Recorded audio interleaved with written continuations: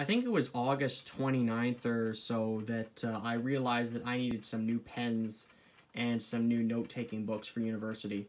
I saw these Sharpie S-Gel pens here in a 2-pack on the shelf and thought I'd, give them a shot because, first of all, they're Sharpie, and second of all, they're a gel pen. Gel pens are fantastic for taking notes. And I thought that the reputable Sharpie name would be a good fit for what I'm doing. I think they would, stand the test of time and be a good quality pen. So I got them, gave them a test. They felt good in my hand, although they did feel a little scratchy when I first gave them a shot here. And let's see if we can get it to do it now. Yeah, they're still a little bit scratchy there. Anyway, got the pens, opened them up, threw them in my pencil case after giving them a test, and, away I went to university. And the way my pencil case is, I've got my calculator and other stuff that I need in there, and I've got both of these pens in it.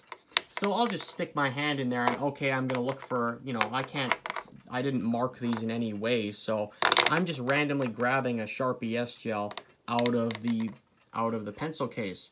So I'd grab maybe this one for one class and maybe this one for another class. Repeat this process probably, I don't know, I'm probably writing with these pens probably at least 3 hours per day, almost every day of the week. So that's August 29th. Here we are September 30th, and both of these pens, after, randomly grabbing each one and using them for a whole month, both of them are entirely dead. Both of them are entirely useless.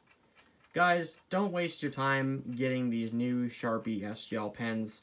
Maybe they'll improve them in the future, but for right now, they only last you 1 month, if that, under regular use. This guy still has a little bit of ink left, but they're not that great. They write kind of scratchy and they don't last that long. The last gel pen I had lasted for at least a year under the same kind of constant use condition. So yeah, that's my take on the S-Gels.